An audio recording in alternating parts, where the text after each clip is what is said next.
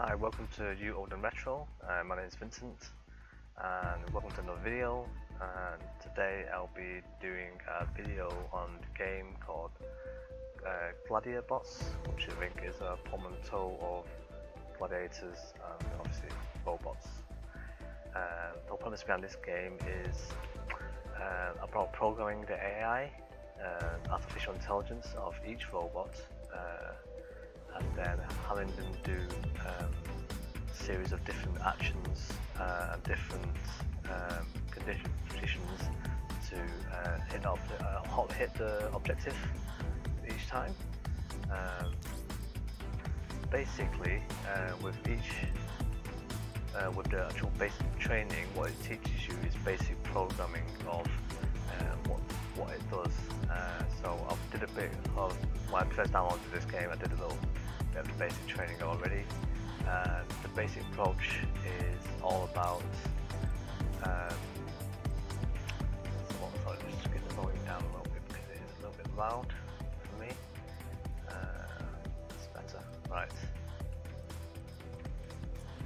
The basic premise is basically, to show you the introduction, is you have these robots and each one has a series of actions. So the first thing you'll do is obviously the tutorial normally anyway, so I'll just show you quickly the introduction. Welcome to Gladiabots, the ultimate robot fighting competition. The rules are simple, it's match your team blue, so this team here, and then you just defeat the enemy red. Alternatively, there are games where you have objectives such as picking up an item and taking it back to your base, or capture the flag style, capturing bases basically for a lot of time, winning the points from that. So as you can see, they move forward and they attack. See, the robots are autonomous, you can control them manually, so I can't, for example, click on one and then obviously click something else and then get them to move somewhere. What happens is when you click on a robot, it brings up the AI conditions of robots. Now before I explain this, what you need to remember is it will repeat these actions over and over again. And what you can liken it is making a hot drink, for example. If the first condition is you check the fridge for milk, and then the second action is you boil water, and then what will happen is once the water is boiled, you then pour the water into a cup, and then you add a tea bag, and then you add the milk, for example. Now after those actions, the first action you'll come across is what is basically called a condition. Do you have any milk in the fridge in the first place? And then there's an action leading off that if you don't have any, and if you don't have any milk, basically, you go to the shop to get some. So that's the first condition. You can't fulfill any other condition once that one is fulfilled, basically. So once you've bought the milk and you're taking it back home and put it in the fridge, these actions will repeat basically. As you can see from this bar down here, and keep flowing through. So your first condition was to check milk, for example, and it checks the milk and you've got the milk. You then can move to the next action, or the next check action basically. So rather, you didn't fulfill the milk being empty. You go to the next action, and your next action would have been to boil water. And then obviously to boil water, you need to have some water in the actual kettle in the first place. So what will happen is, if there's water in the kettle, then you can boil the water, shall we say. And then once you've boiled the water, you move on to the next step, which is to look at moving to the next step, which will be pouring the water into a cup, or putting a tea bag and then brewing the tea. So that this is a series of steps of actions which basically are conditioned as well. Now in this game, much like you were making a cup of tea, you are checking the AI. We took the AI of this first. You can see it explains it very clearly that you have conditions, which are ovals, and actions, which are rectangles. This oval here is, if myself is an empty shield, like I said, empty cup of milk, you run away. So in this case, you've gone to the shop to get it, basically. So you run away out of range, basically, until that milk, or In this case, the shield is refilled. That's how I'm explaining it basically. It's like making a brew. And then if it's not empty, however, you can move to the next step. And then it says attack the closest enemy bot. So in my case, I was saying I was boiling water if there was water inside basically the kettle, for example. In this case, if there is water in the kettle, if it's in range, for example. So what it's explaining here is attack the closest enemy robot, whichever is in range, and then it will attack it if it's only in range, basically. And then once that's done, it will go move to the closest enemy robot. So this bar will constantly keep flowing through and going, is the shield empty? If yes, run away. And then that's the first action. It will not do these two actions if this is fulfilled. And then if this is not fulfilled, because obviously the shield is not empty, it doesn't have to check that anymore. It goes to the next step. It will then attack. And as long as it can attack, that's the action that's fulfilled, and it won't do this next step because it's attacking. So as it's attacking, this action is the one that's being fulfilled, and it's constantly going, filling the bar, and it's constantly going checking, attack, and then once the enemy is killed, however, and there's no other enemy in range, it will then move to the next closest robot. And then you can obviously program a bot to do different actions depending on the situation or the type of weapon that you have. For example, you might have a weapon which allows you to shoot from a very long range, so what you might realize that moving to closest near enemy bots is not really usable, and you might have enemies which run away, so you might want to continuously attack them and then only run away if your shield is down, for example. And that's literally how the whole game works through, because you are literally, as you can see here, it's got an action here which is scrolling through the bars, and it's literally going through each one and going, can it do this, yes or no, can it do this, yes or no, can it do this, yes or no. And if it reaches any of those actions where it says, yes, I can do this, it will do that until it's fulfilled. That's what it says. It's searching for the first valid branch. So it follows, can I do this, and it follows that down, can I do this, and it follows this down and does it until it actually finished. And then the complexity, however, starts when you have different game types and the AI is tougher or stronger, and it's definitely what I've been doing, playing through this anyway, is I found it's actually starts off initially very simple. For example, it's stay and play, resume, and you slowly your bots fighting each other.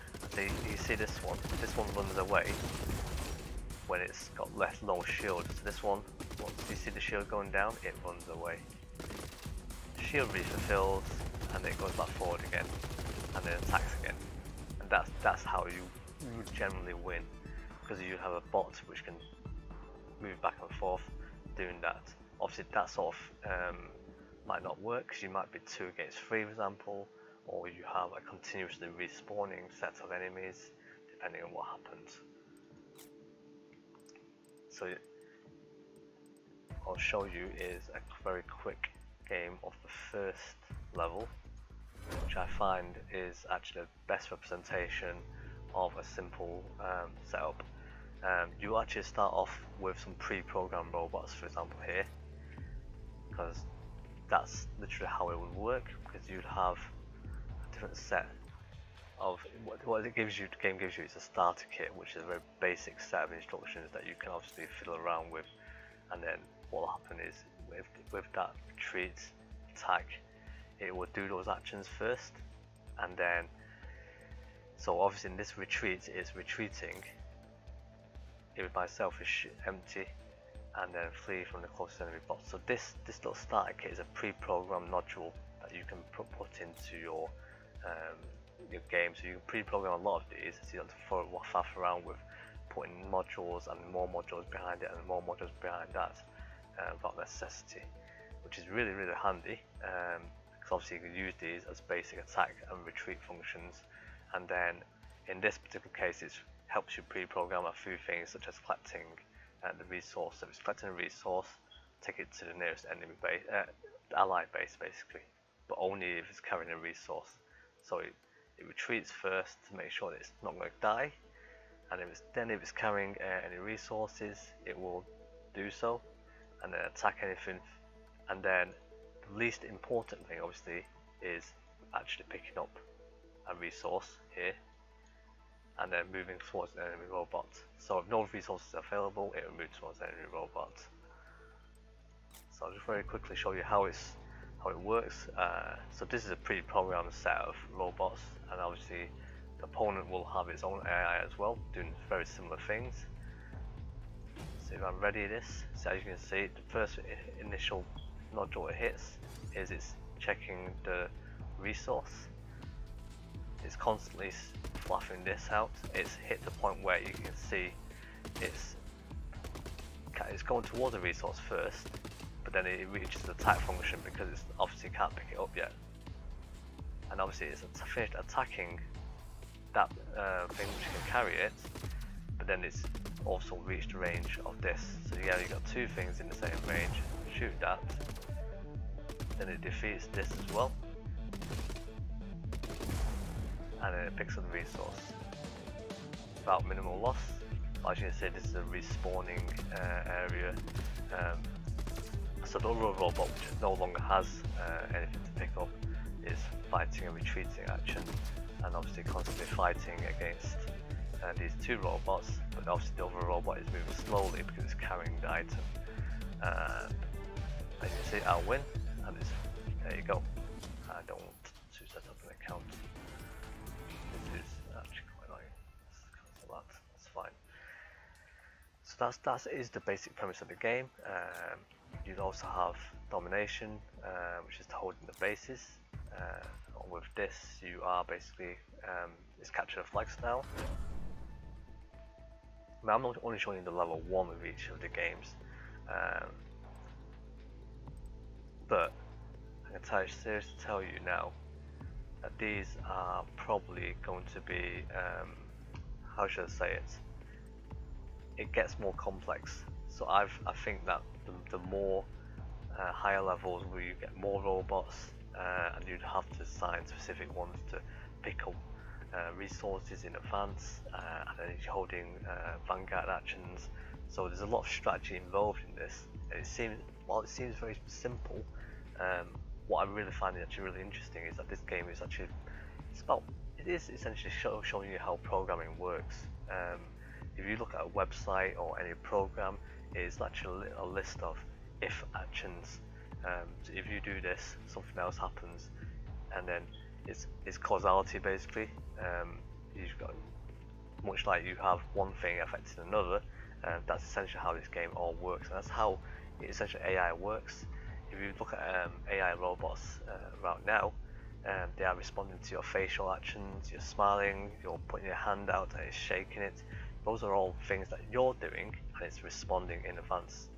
Or if it's, and even if something as much as basic as it responding and seeing you walking up to it, it will respond because you have come into its range, and then it's programmed to actually pick up those cues that if someone walks into its space or its range, it will, for example, extend a greeting. Or that's how why a lot of robots and other things seem to sense robe have the sensors and other stuff. Even stuff like Alexa, that's responding to your voice, and it's picking up the nuances in your voice and different vocal words, and it's pre-programmed to pick up and say play some music, and it will play music.